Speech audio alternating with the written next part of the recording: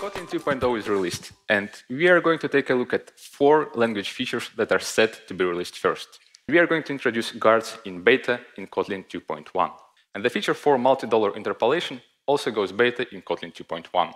And this property makes inline functions truly transparent to jumps, making the use of break and continue absolutely valid. This feature also goes beta in Kotlin 2.1. Now let's take a look at the feature that has naturally evolved in Kotlin over the past few years. The update is about context parameters, or context receivers, which you've probably heard of.